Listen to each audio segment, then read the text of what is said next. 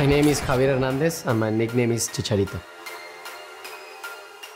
What's up everybody, my name's Andy and welcome back to Kit Guru. So as you may know, AVerMedia make all sorts of products aimed at live streamers and content creators, such as capture cards and microphones, many of which we've reviewed here on Kit Guru in the past. But today, however, we're checking out something totally new from them, and really, there's nothing else on the market quite like this product. At least nothing that combines all of these features into one item. We're checking out the AVerMedia Live Streamer NEXUS AX310 Control Center coming in at £320. Don't forget, if you haven't already, to smash that like and subscribe button to support us for free. Okay, what is it then?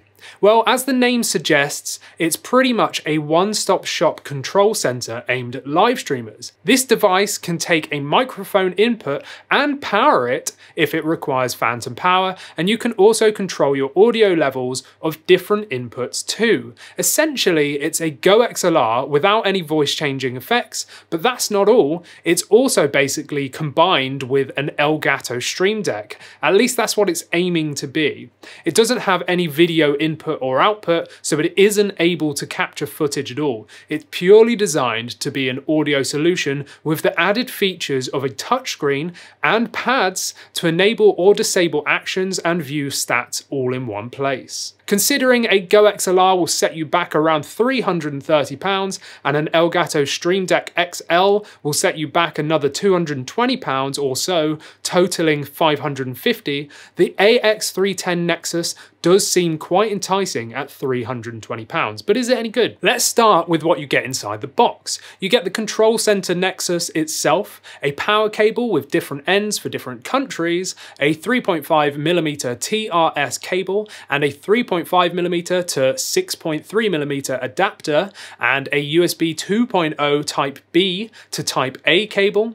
Essentially everything you need to get started.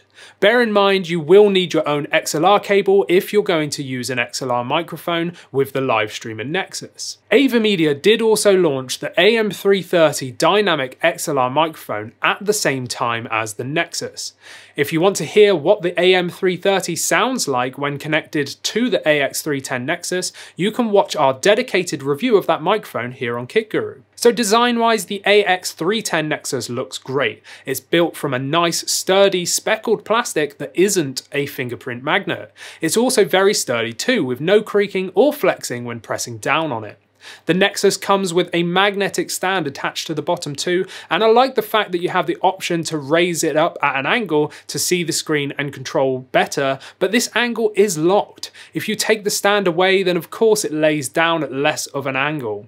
Instead of having a locked angle, I'd have liked this stand to be adjustable since it's detachable. So you could have the NEXUS almost vertical if you wanted, but sadly that's not the case here. The stand is nice though, and it attaches well with those magnets. We have an RGB LED zone that encompasses the entire edge of the NEXUS, at least the sides and the bottom. The zone stops along the back edge and instead it's replaced by a silver or grey accent. On the bottom we have rubber non-slip feet, but that's about it. On the front face of the NEXUS we have all of our controls. We have a 5-inch IPS screen that doubles up as a touch panel. Now I'm glad that this is IPS as it's easier to see at various angles, but there is a heavy black border around the screen. It would have been so much nicer if the screen was just larger or just the border wasn't there at all so we could just have a cutaway for the screen. But the one downside is the screen is pretty reflective, and because you can't adjust the angle too much, it could be an issue, at least for me it was. To the right of the screen we have 4 overly large touch pads. Unfortunately, these pads frustrate me for a couple of reasons. The first being that they don't depress evenly, they rock towards the direction of where you press them instead of the whole pad moving as one. If I run my finger around the edges, you can see here how it rolls around following it as the other side pops back up. They don't seem to fit their cutouts precisely either, with gaps above the pads. The other thing is that there is no indication of what you've set these to unless you have the software open and in view. They do have RGB LEDs behind them that you can set to a static color or have them mimic the color of your icon, but I didn't find this overly helpful in use. Personally, I'd have much rather rather have seen smaller touchpads so they would actuate better in a row of 4 in one straight line on the far right and have the screen extend over for better coverage. Towards the bottom, we have 6 adjustable knobs that also depress and click in too. For example, you can click in the microphone knob to quickly mute and unmute that specific audio line.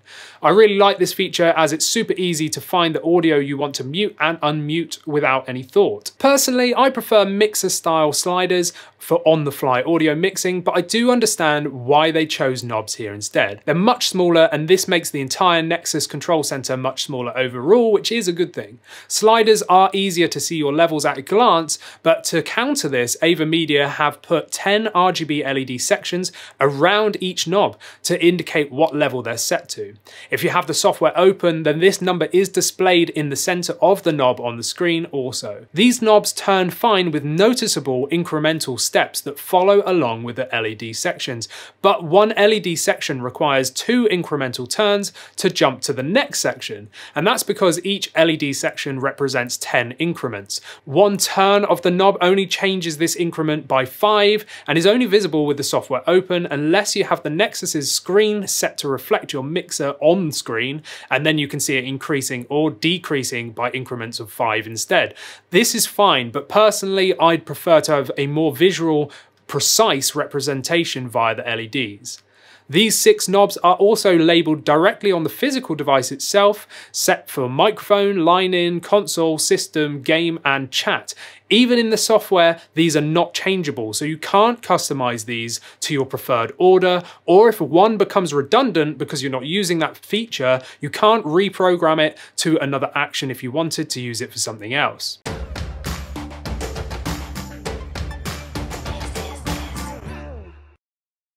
Spinning the Nexus control center around and looking at the ports on the back, the first thing you notice is that they are indented into the system itself. Despite this looking aesthetically pleasing, this is kind of frustrating to me. I have a background in music performance, and of all the mixers and interfaces I've used and owned, all of the ports protrude from the back edge for easy cable management and use of right angle cables. With the Nexus, you're forced to use straight cables only because the ports are inset into the device by about an inch. What I do like is that each port is clearly labelled. On the far right of the device we have a physical on-off switch, which is nice to see. Port-wise we have our DC power input, USB-B, an optical port for use with consoles, 3.5mm line-in for use with, say, the Nintendo Switch or any device like phones or tablets, an XLR input that can also be used with the included 3.5mm to jack adapter for inputting a gaming headset microphone, for example,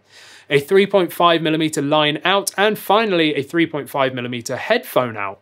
Now, despite having a good I/O selection here, this is yet another thing that sadly annoys me. The inclusion of the 3.5mm line out port is not only frustrating, but limiting too. My studio monitor speakers require dedicated left and right XLR out ports, which are commonplace on all mixers and audio interfaces, but it has been overlooked here.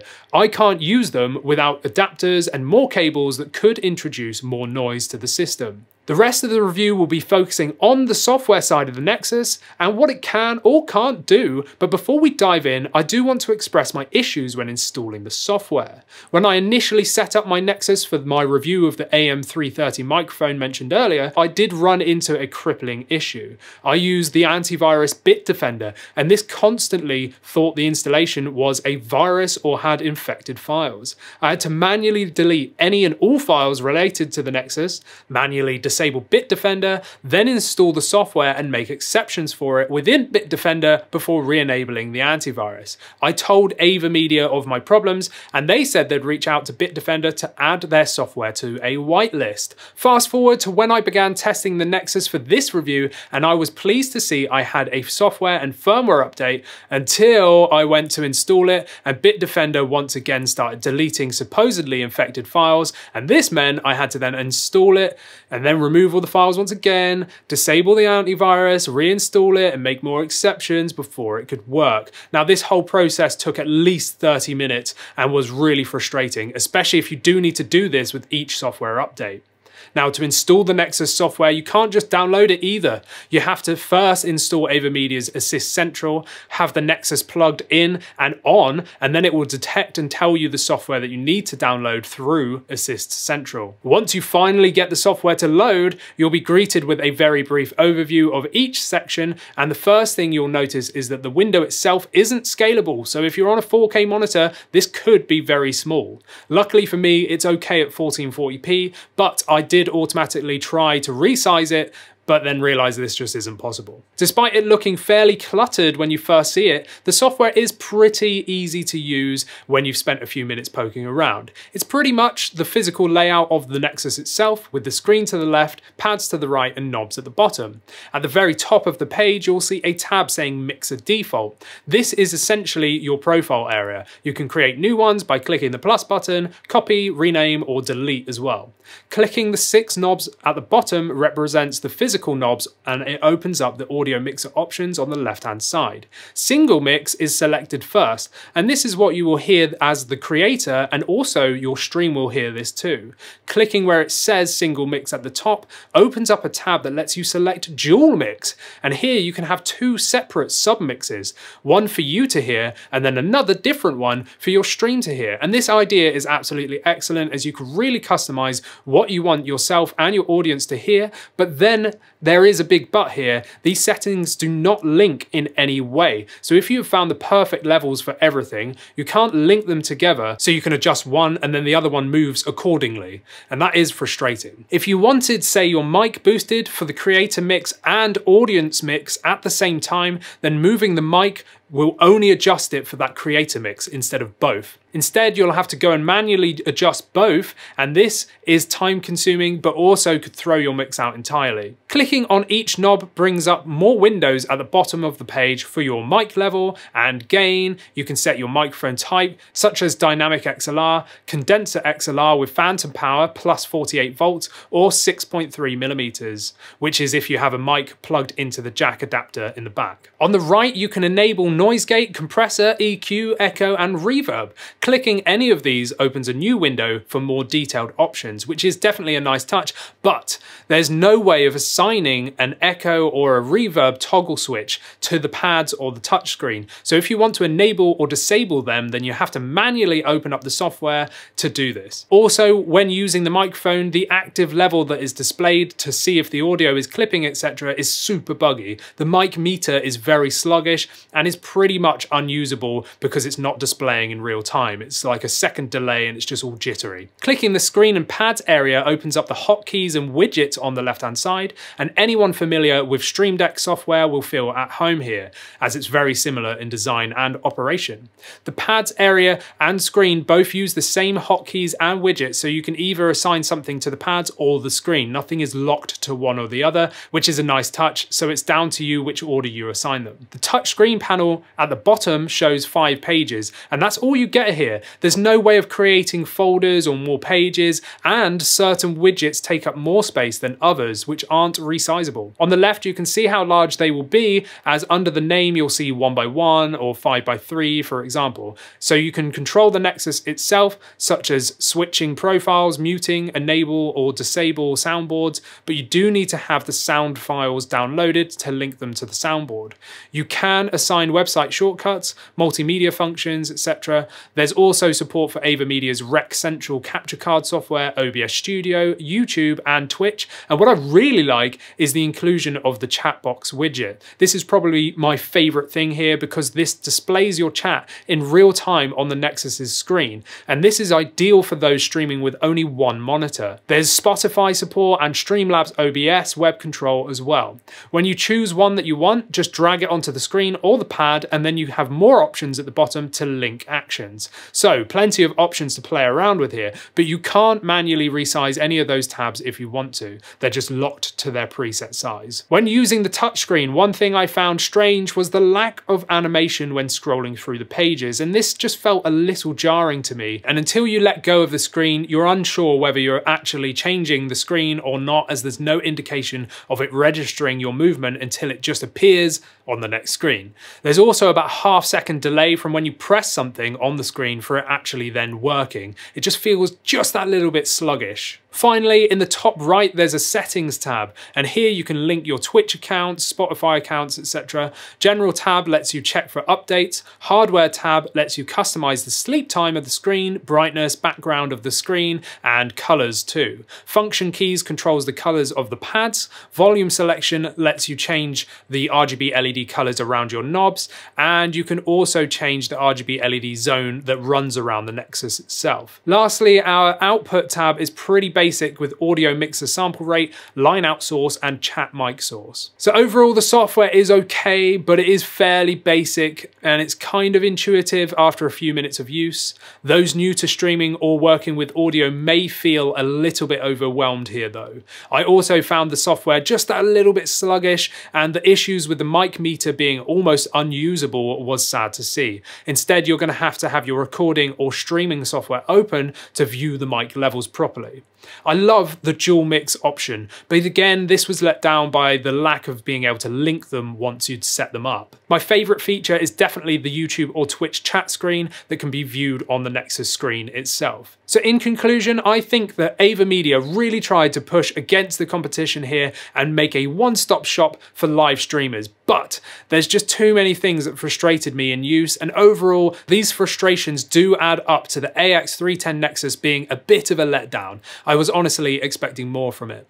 I think it's definitely got potential, and I like the direction that they're heading with it. If they spent more time refining the software, made it overall more snappy, made the mic meter work in real time to make it useful, gave options to make folders and more pages for the screen, added animations when you change the screen, let you resize or adjust the widgets, expanded the physical screen itself, making the pad smaller, and gave you XLR outputs for speakers, and also gave you the option for adjustable angle height, then the AX310 Nexus would really make some headway in the streaming and content creating world. As for now, I'd recommend that you wait and either see how the firmware updates improve the system overall, or whether they bring out a version 2. If you absolutely can't wait, then I'd highly recommend getting yourself a Go XLR and Stream Deck, or better yet, you can actually save some money considering you could buy a Go XLR Mini and a Stream Deck Mini combined for around £230, which is nearly £100 cheaper